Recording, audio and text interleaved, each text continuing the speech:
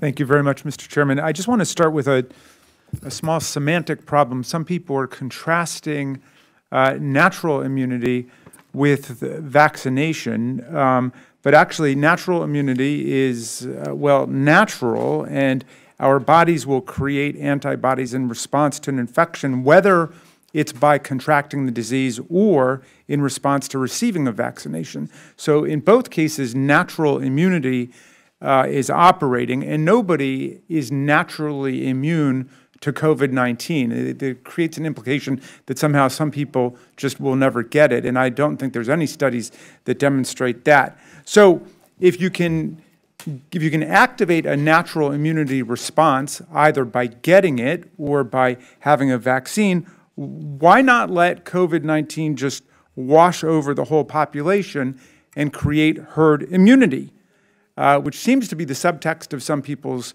remarks here. It'll be cheaper than vaccination, and you don't have to run a government campaign to have people get the disease. They will just get it if you let it run wild. Well, that was precisely the strategy advocated by key Trump advisors during the Trump administration. And I sat on the select subcommittee on the coronavirus crisis where we dealt with witnesses and people who specifically advocated this. We revealed in a report last year, which I would love to submit for the record, Mr. Chairman, called the Atlas Dogma, the Trump administration's embrace of a dangerous and discredited herd immunity via mass infection strategy from June 2022.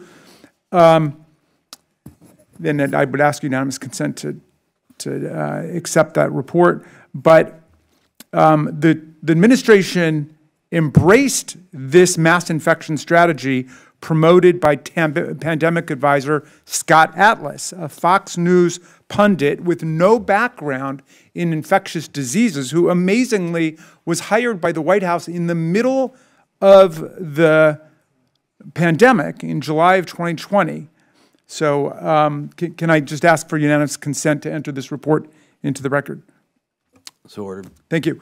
Dr. Deborah Birx, who was then the coronavirus coordinator for the Trump White House, told the Select Subcommittee in a transcribed interview that she was constantly raising the alert about the dangers of Dr. Atlas's views on this pandemic. She warned that his wildly irresponsible herd immunity strategy was not implementable, and leading public health experts agreed at the time. Dr. Tan, why is mass infection, just letting the disease run over the population, a bad idea, even though it will activate natural immunity?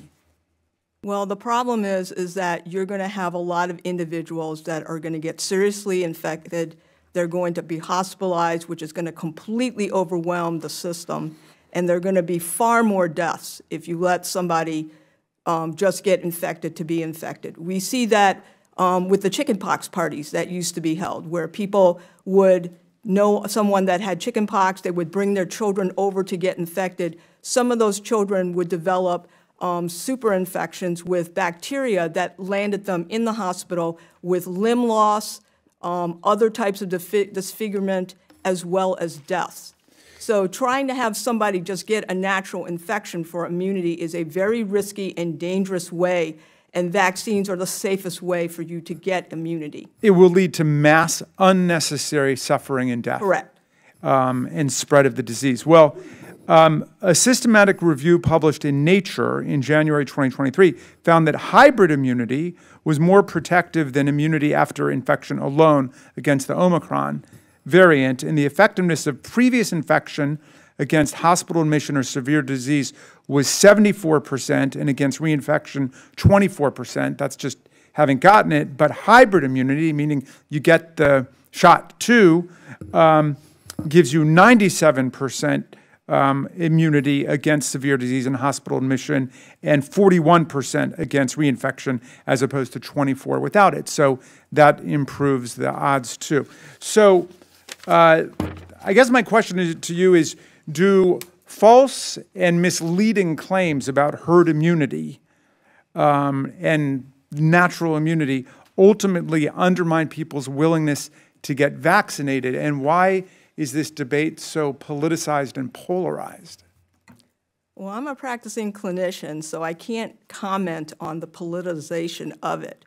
But I can say that there already is some hesitancy with regards to receiving routine vaccinations, and with all the misinformation that was disseminated, it really fell on the COVID-19 vaccine to sort of push that to a different level.